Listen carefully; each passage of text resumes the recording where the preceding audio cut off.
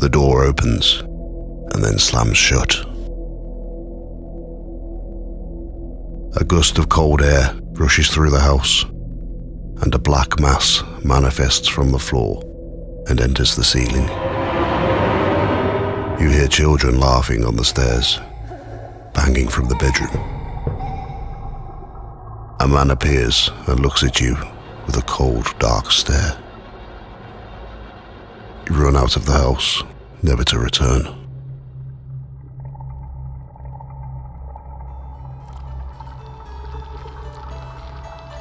Welcome to a Halloween special episode of Ghost Tales by the Fireside.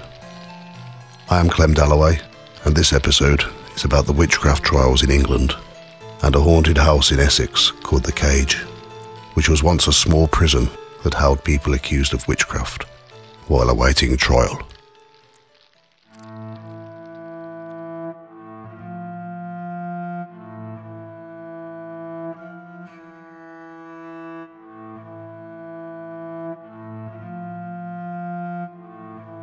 During the reign of Henry VIII, in 1542, the Witchcraft Act, England's first witchcraft law, was passed. At this time, if convicted, it didn't always result in a death sentence until the reign of Elizabeth I, when in 1563, an act against conjurations, enchantments and witchcraft was passed, which meant that anyone using witchcraft to kill or harm others would face the death sentence. In July 1566, Chelmsford held the first major witch trial, where 4 women stood accused. Laura Winchester, mother and daughter Agnes and Joan Waterford, and Elizabeth Francis, all from Hatfield, Peveril. Agnes was the only one given the death sentence, which made her the first person in England to be put to death for witchcraft. The witch trials continued until the 18th century, and around 500 of the accused had been killed, 90% of them being women. In September 1589, James VI of Scotland's wife, Anne of Denmark, was travelling across the North Sea to join him and to be crowned queen, when a devastating storm capsized one of the ships, and the ship that Anne was travelling in had to retreat back to Denmark. James decided to go and meet his wife in Copenhagen in January 1590, and his journey was almost as bad. Violent storms nearly made him turn back. While in Denmark, 2 people were accused of causing the storms by use of witchcraft. They both confessed, and 5 others were also convicted, all burned at the stake. Witch hunt mania was all over mainland Europe, and hundreds of people had been accused of witchcraft and killed, which would escalate into the thousands. The witch hunts were caused because of a book written in 1487 by a German monk named Heinrich Kramer. The book was called the Malleus Maleficarum, or the Hammer of the Witches. The contents of the book explained how to identify a witch, how to make them confess, and how to execute them. King James of Scotland became aware of this and wrote a book himself called Demonology, which became very popular in England after the death of his cousin, Elizabeth I, when he took over the English throne and became James I of England in 1603. James was convinced that witches were out to kill him after a case in Edinburgh in 1590. In 1590, the deputy bailiff in Edinburgh, David Seaton, claimed that his housemaid, Glynis Duncan, was a witch. He said that she suddenly had healing powers, and he'd seen her sneaking out at night.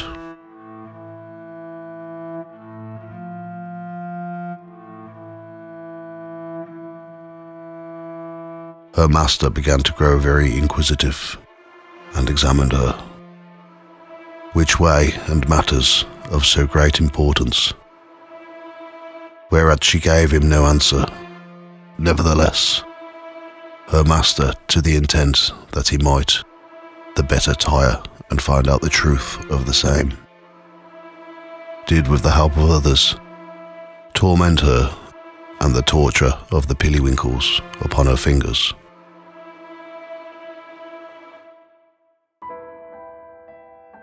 Gillis was tortured with pillywinkles, thumbscrews that crush the bones of the fingers. She still didn't confess to something that she hadn't done.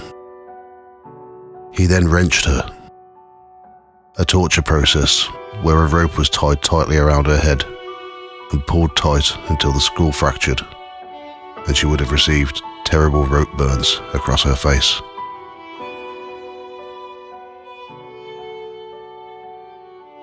She still wouldn't confess, so he searched her body for a mark that had been left by the devil. This could have been anything from a birthmark or a mole. He found a mark on her neck, and she then confessed. Most likely because she couldn't take any more torture and she knew she'd die. Her confession would lead to the death of many more innocent people over the next 100 years. In November of 1590, Gillis was taken to the old Tollbath prison in Edinburgh, where she confessed to being part of a coven. She also gave the names of another 8 witches. Each one of these named more people, and in total over 100 people were tortured. Gillis also said that her coven had been working with the witches in Copenhagen, who had been executed for trying to murder King James and his wife, Anne of Denmark. Because of this, James got involved. Gillis named a woman called Agnes Sampson, a midwife from Edinburgh, as the head of the coven, who, while under torture, confessed to attempting to murder King James using witchcraft.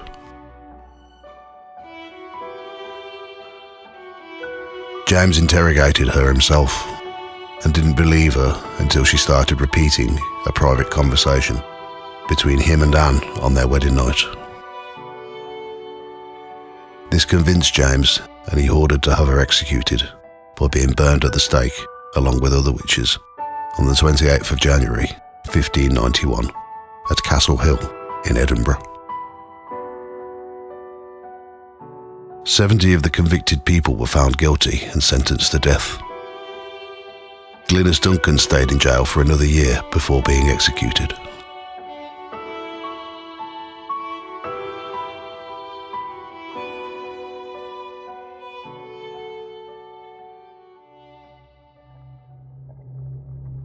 In Essex, England, lies a village called St. Osyth, where in 1581 a young boy was taken very ill, and his mother called for the local wise woman, Ursula Kemp, to help. The mother's name was Grace Thurlow, and her son's name was Davy Thurlow. Ursula visited Grace's house and performed a ritual on Davy, and he became better overnight. Grace was heavily pregnant at the time, and Ursula presumed that she would be asked to assist Grace when she gives birth. But Grace had told Ursula that she'd arranged for someone else to help her. Ursula was offended that she wasn't asked, and the two women argued. Grace threatened Ursula that she would tell the magistrate, and that she had bewitched her, and was the cause of her lame leg. But Ursula wasn't bothered at all. Ursula then asked Grace if she would like her help to nurse the baby, and in doing so, she would also cure Grace's lame leg, in which Grace told her that she'd be nursing the baby herself. Sadly, after 3 months of giving birth, the baby fell from her cot and broke her neck. When Ursula found out, she responded by saying that it wouldn't have happened if she was nursing the baby. Not long after, Grace's leg became much worse, barely being able to stand, but Ursula offered to help her for 12 pence. Grace took her up on the offer, as she was in so much pain. Ursula cured Grace's leg and returned 5 weeks later to collect the money, but Grace said that she couldn't afford to pay her. Ursula left in anger, and as soon as she left, Grace's leg became lame again. The pain became worse than it ever had been before. Grace claimed that she managed to treat her leg herself, but every time it started to feel better, her son Davy would become ill again. And when Davy got better, Grace would be in pain again. In February of 1582, Grace Thurlow went to Brian Darcy, who was the Justice of the Peace, and she accused Ursula of causing the death of her baby, causing her son to be ill, and for making her leg lame by using witchcraft. Other people from the village also spoke out about Ursula, including her own son, 80-year-old Thomas Kemp, who told the jury that his mother kept 4 familiars, which he described as a grey cat called Tiffin, a white lamb called Titty, a black toad called Piggin, and a black cat called Jack.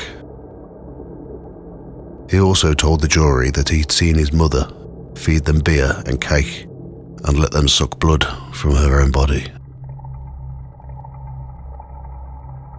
She was held at a local lockup known as the Cage until March of 1582, when she was transferred to Colchester Jail.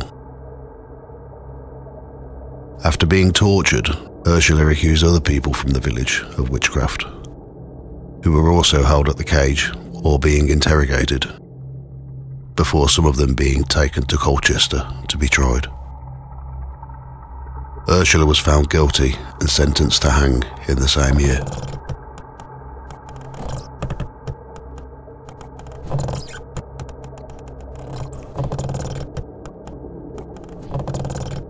In 2004, a house came up for sale in St Osyth. A woman who grew up in the area bought the house, knowing its history as the local medieval lockup, known locally as the Cage, which was still being used as a small prison until 1908. As soon as she moved in, she started to experience strange things. Door handles would move. The kettle would turn itself on. Doors would open and shut, and taps would turn on. She was sitting on the floor in the living room when a woman dressed in old-fashioned clothes walked across the room, carrying a wooden bowl. She could see what looked like crushed herbs in the bowl, and as she approached the owner, the apparition sprinkled some of the herbs onto her head. After a while, the new owner didn't mind any of what she'd been experiencing, as it made a talking point when friends and family visited. Many of them seeing some of these things happening for themselves, many of them not visiting again. She started experiencing more and more paranormal activity. She would hear the sound of children playing, talking, laughing, and often running up and down the stairs. One day, she was sitting in the living room when a man walked past her. She described him as having long black hair and that he smiled, but she was only able to see him from the waist up. Things started to become more malevolent. One day, a huge dark mass came up from the floor and went through the ceiling, and this would start happening on a day-to-day basis. She was brushing her teeth one morning when she was hit by an unseen force, as if somebody had punched her. She was pregnant and doing her day-to-day chores around the house when she was pushed over by an incredible force. Two close friends visited one day, one a nurse and the other an ex-soldier. After they'd walked in, one of them noticed blood marks on the wooden floor in the living room, He examined it, and it was wet blood, like something bad had just happened. After her baby was born, she was too afraid to leave him alone in any part of the house. It was around 6 o'clock one evening, and the baby was asleep in the bedroom. She needed to iron some clothes for work for the next day, so took advantage while the baby was sleeping.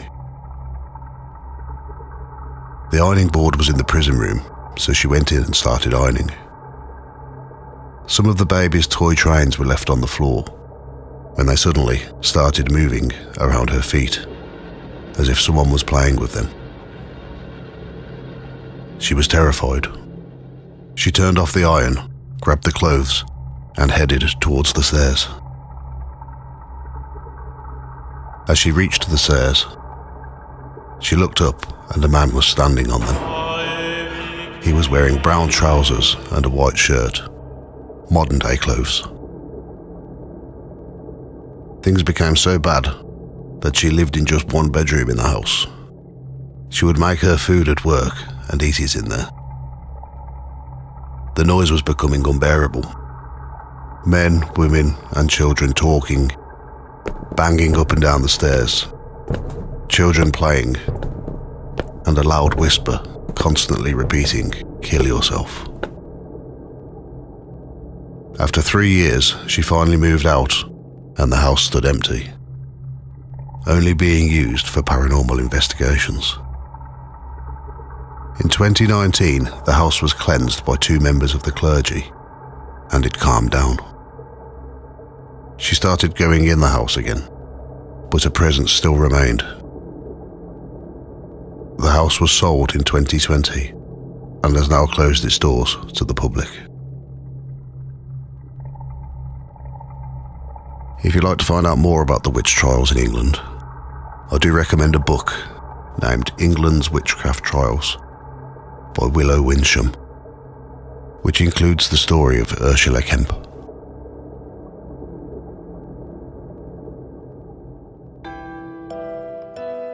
Thank you for listening. You can find us on the Facebook page, facebook.com Ghost Tales Podcast. You can also find us on Instagram, instagram.com Ghost Tales Podcast. This podcast will be out monthly and is available on most podcast platforms. All music, research, writing, production, art and sound effects are my own work.